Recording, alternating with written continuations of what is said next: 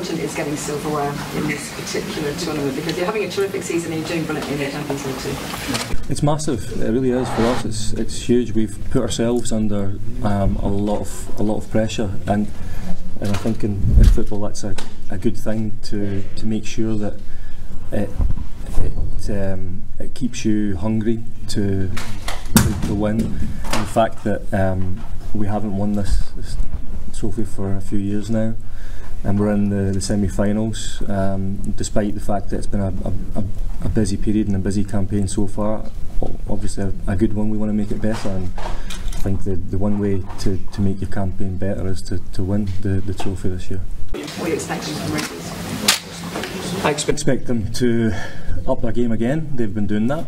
I expect a tough game. I expect them to continue to do what they've been doing, which is, play good football, play it from the back, try and, develop their players and make them better. And that's, for me, what they've definitely done this season. And I think our players know that it's going to be a tough game, and we have to, play to our best, play to our strength, and we know that they've got areas where they can hurt us if we don't do that. You mentioned the investment there. Considering all the buzz about the women's game at the moment, is this the ideal time or the priority time where clubs should be investing now so that they continue with that buzz of the World Cup and how well you guys are doing, especially in Europe? I think it's obviously a good time because of the women's games, been watched more than ever. But I don't think we should put it all down to the World Cup and trying to work off the back of one tournament. I think it's important that the women's game is seen as a long-term game in Scotland, not a short-term game. It's a long-term, and it should be invested in a lot more. It's a great product. There's so many players in this country that play here that work so hard to put football on the map, put themselves on the map, and I think over the time that I've been involved in the women's game, it's definitely improved. But a lot of that improvement has been despite the fact that there's not been a lot of investment, and I think it's definitely time that we took that seriously. Yeah. In terms of your fixtures, the Champions League is just around the corner as well. How difficult is it to balance all the crucial games that are coming up over a close period of time, especially with so many players out there and going to international duty as well? Yeah, it's tough. It's something that's kind of always been the case with Glasgow City. We have to juggle. It's just the way it is. Champions League, national teams, not just the A squad, but under 19s, under 17s, players away, and then most of them work as well, and you're having to constantly take care of them to allow them to be able to go and perform to the best of their ability, and sometimes that means juggling them game-wise, time-wise, training-wise, but it's as I say, it's something that is I suppose a good learning curve for a coach, but also for your players, and it makes them kind of grow up football-wise very, very quickly, because they have a lot of things to juggle. But I'm lucky because most of the players at Glasgow City are experienced and know exactly what they're doing.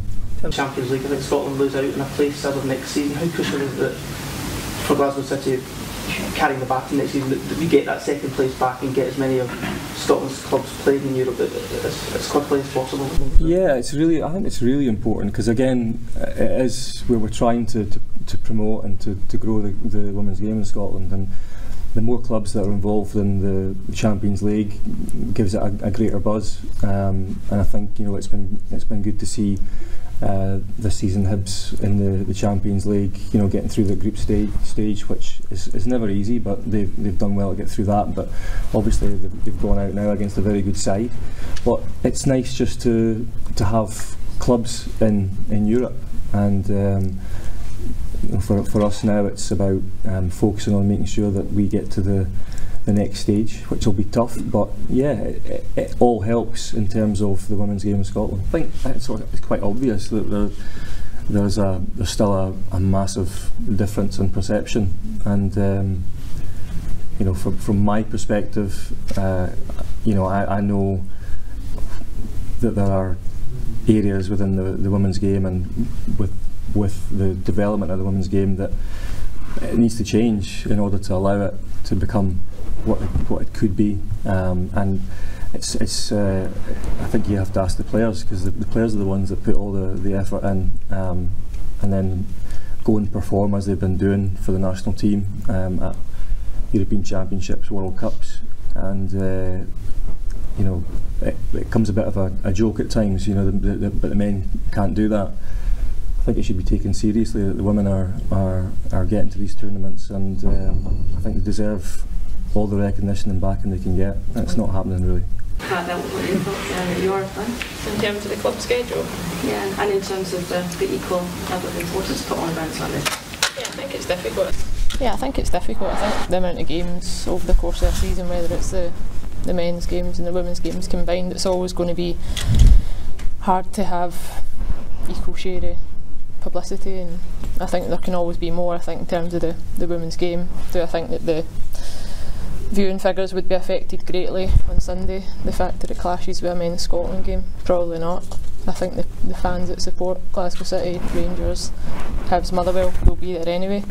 So for us it's not a huge impact. But I think moving forward, that obviously the less that these games can clash in terms of cup finals and whatever, I think that's obviously better to make it accessible and realistic for people to be able to attend both, rather than always it being a choice. Yeah, so mentally, as a player, as someone who, you know, puts your neck on the line every single time you go on the pitch effectively, yeah, it doesn't bother you?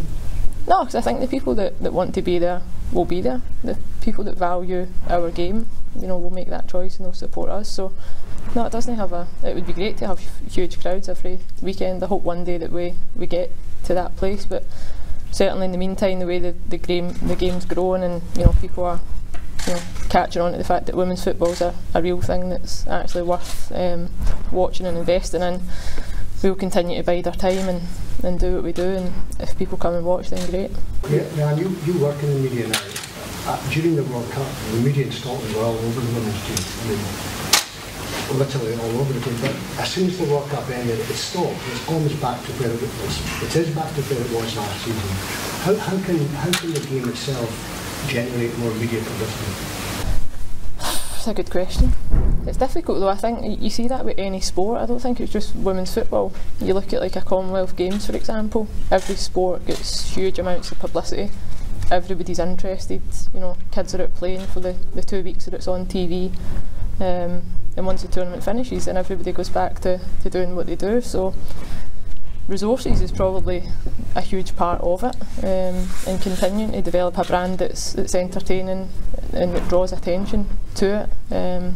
What Rangers are doing and what Hearts are doing, Motherwell, Hibs, all the clubs that are investing in the future is only going to be good for the game, and you would hope that that investment draws increased attention and consistent levels of attention, that it doesn't just happen around major events, but generally across world sport. That is what happens. At huge events you get huge amounts of publicity, and then when the tournaments finish, people forget the people, as we just said, put their necks on the lines day to day, and they no longer want to speak to them as a sports person. That's just the reality of it a lot of the time.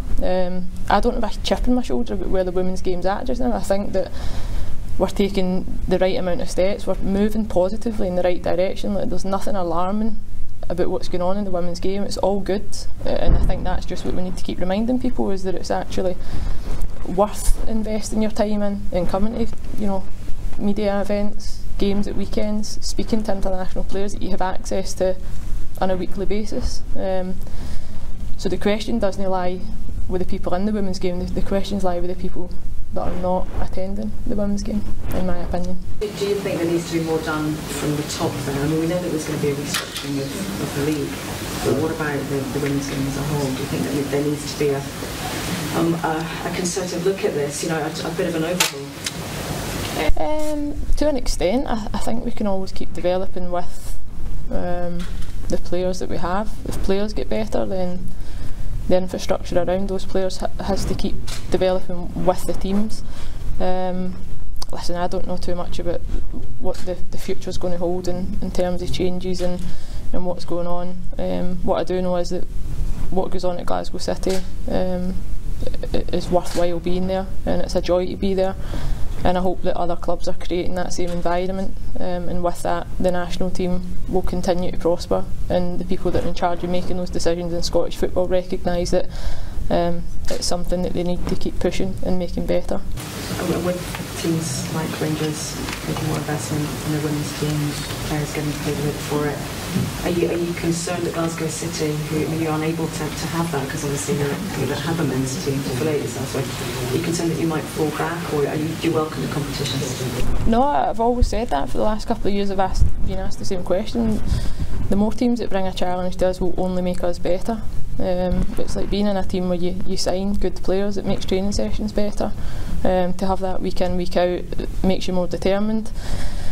I wouldn't say at Glasgow City we're in a comfort zone because we don't dominate all 3 competitions right now, so for us we're still trying to make ourselves better, but I think for the game to improve and to have fans coming to watch and there being more competitive matches and more close encounters, I think that's got to be better. And as I speak about the investment at grassroots level, there's no point in having that investment at grassroots level if you don't have jobs at the end point for these players.